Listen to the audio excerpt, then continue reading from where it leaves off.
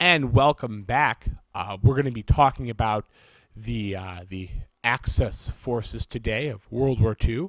Last time we talked about the Allies, the West and the East, and now we're going to talk about those nations that were set on the other side of the conflict, and we call them the Axis powers.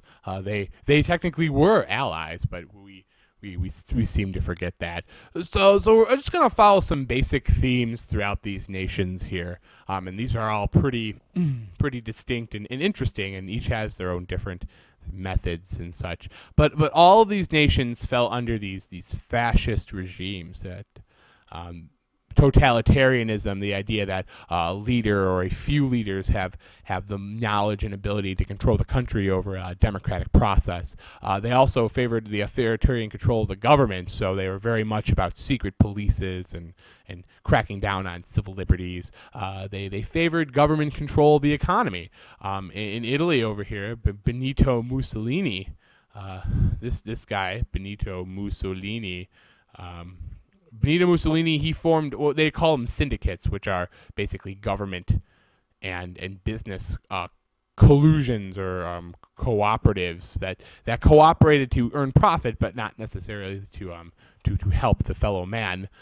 They also all had a distinct distaste of communism, and we'll see that thread pull all the way through. All these nations really did the best they can to suppress communist theories and thoughts and protests, and that was the other main idea over here. In the Soviet Union, you had that too. So really didn't like communism whatsoever. And they also produced sizable militaries during the 1930s, which was a huge issue. A lot of it was to avoid the Great Depression or to get themselves out of that distinct issue. But they all produced sizable militaries.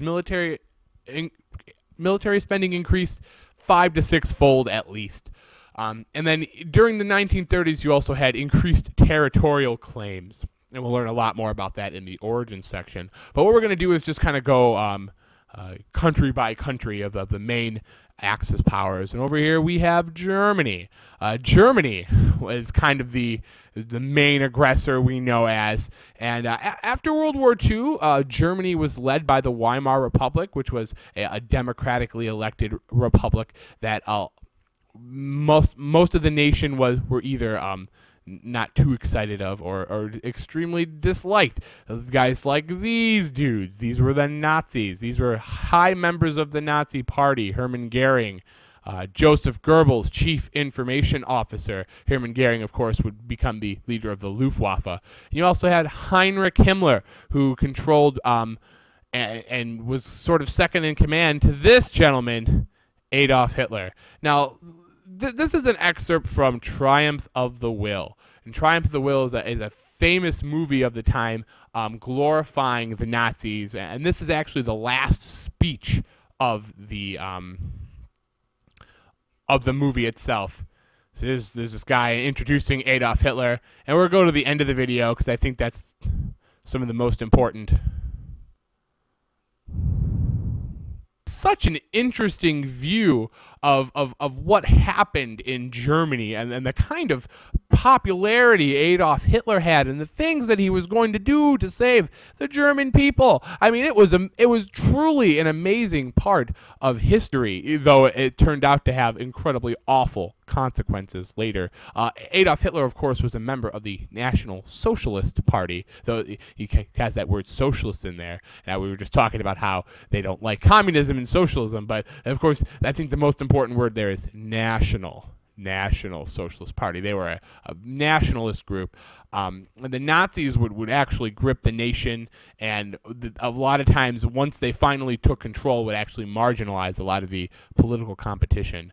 The regime created a lot of secret police units. Over here, as I said, you have Heinrich Himmler with the Gestapo that's executing a Russian citizen, as well as there's this SS. Heinrich Himmler, of course, most famously leader of the SS, second in command.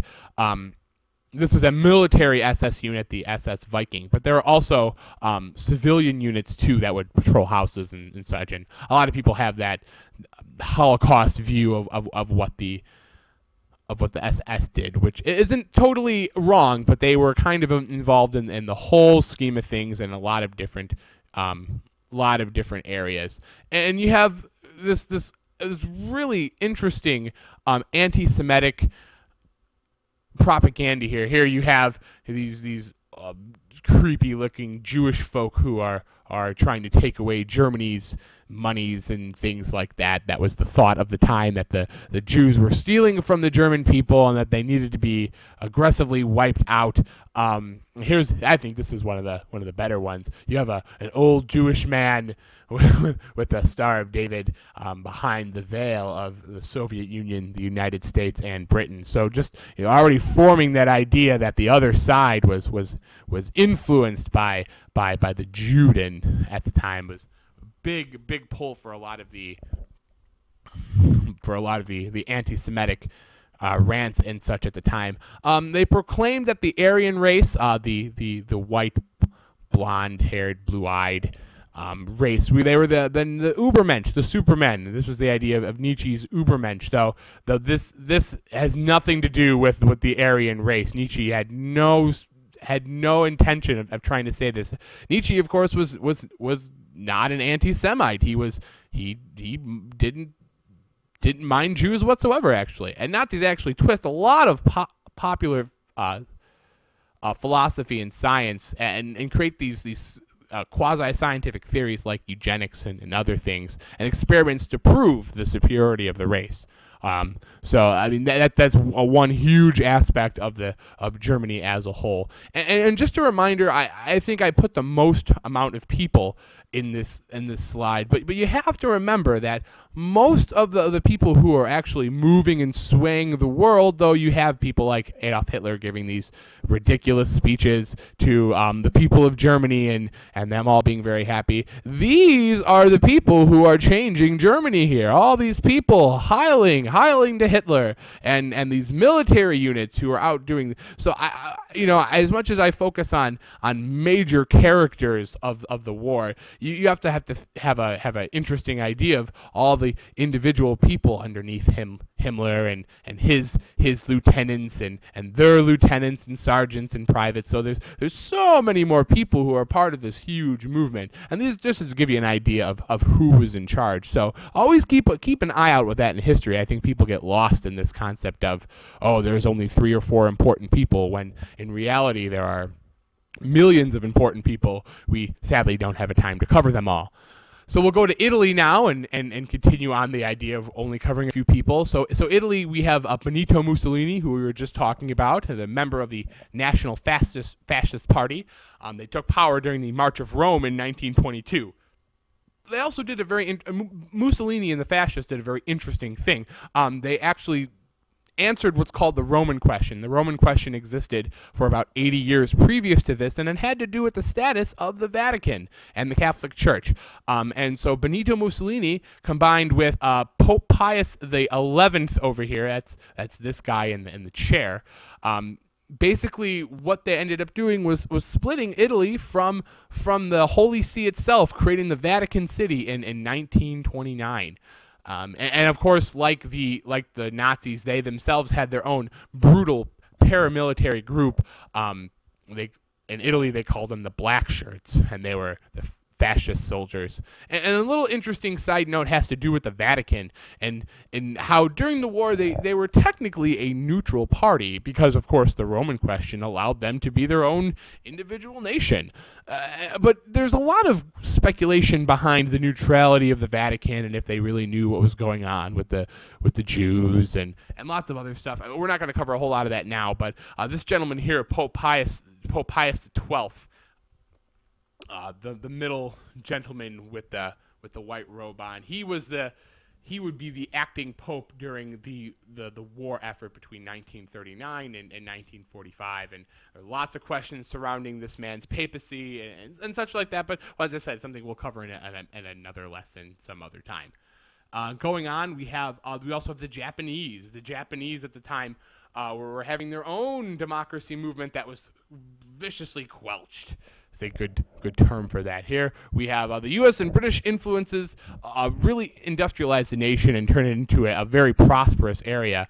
And what happened is during this time period you had the Taisho democracy movement, which was essentially a republican movement inside the Japanese prefectures to support democratically elected individuals to run the country. But that was squelched in 1925 due to the Peace Preservation Law. And what this did was it was a response into Russian communism and the expanses it was making in the areas of China and also Eastern Asia as well. And the funny thing about this is that Showa technically means period of enlightened peace and harmony. So all during this World War II era, you have this misnomer of the Showa dynasty led by this gentleman here, Emperor Hirohito, who we'll hear more about in the future. And this is of course Hirohito here, and over here we have General Tojo, who is the head general of the Japanese Imperial forces during the war, and he will lead the fight against the United States and other allied nations. So we have Japan over here, and that brings us to the origins portion. So but let's just go back and take a look at the forces over here. So now we've essentially set the stage between the Allies and the Axis. We have the West and the East, who are technically we're putting in the Axis or the Allied category. Though as I said here, the China and the Soviet Union kind of play this really interesting middle role, especially the Soviet Union. And of course we have the Axis powers over here. And so what we're going to do in next video is talk about the origins of the war. So can't wait to see you then. And enjoy watching, and I hope you're enjoying learning as well.